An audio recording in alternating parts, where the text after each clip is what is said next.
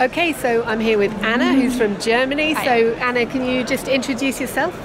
Tell us whereabouts from and what you're doing here. Yeah, sure. Hi, it's great to be in the parliament with Ellie. We are actually sitting next to each other and we will be in the same committee. Yeah. Because I also work on trade. I was very active in the NGO world, in the United Nations, and I worked on global justice for the last years.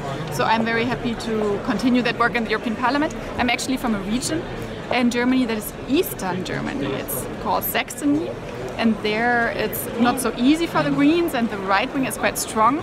But campaigning is even more important there for green issues, I would say. Yeah. And so what is it that you're hoping to achieve as an MEP then, Anna?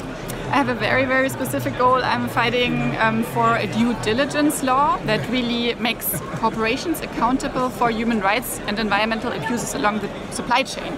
So I want to fight for a fair globalization and that we really have some legal actions that corporations cannot violate human rights anymore, and also their suppliers.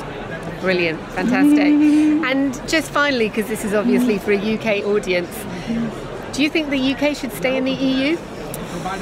What a question. I think the EU would be really not the EU anymore if the Brexit really came. I think it's so important that you guys stay here, that the population of Great Britain stays in the continent and determines together with us our common future. I agree. So thanks very much, Anna. Really looking forward to working with you.